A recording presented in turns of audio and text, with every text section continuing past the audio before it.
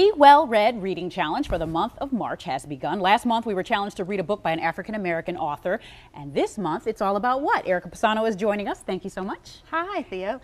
This month is reading a book with a one-word title. Okay, pretty simple. So, yep, and as you know, I come on every month and talk about our reading challenge. So WBAL and Baltimore County Public Library have partnered on a challenge, and it's really to encourage people to read year-round, also to kind of explore readers' literary horizons. Yeah, so what kinds of books are people suggesting? Because you put it out online. I did. I put it on Facebook, and we got lots of suggestions. This Tangerine, which is a teen young adult book by Edward Bloor, that came up as a suggestion.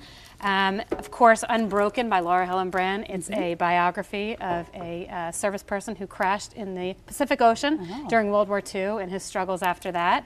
Then we have David Sedaris, Naked. He's one of my personal favorites. He's hilarious. It's not G-rated, but he's totally hilarious and engaging.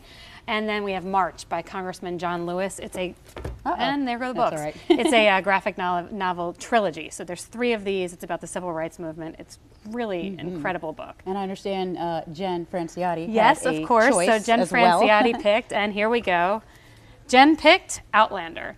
So she's going to take a picture with it and pose for it today. It's a, from what I understand, I haven't read it yet, but a classic love story, and Jen loves it, and so this is Jen's recommendation, Outlander. All right. And so you want folks to use the hashtag BWellRead, right? Correct. So everyone can participate by taking a photograph of the book that they're reading for the month, hashtag the letter B, and then well read, enter it, take a picture, upload it to Facebook, Instagram, or Twitter, and be entered to win. All right, Erica Palmisano, thank you so much. Thank you, Theo. For coming on. All right.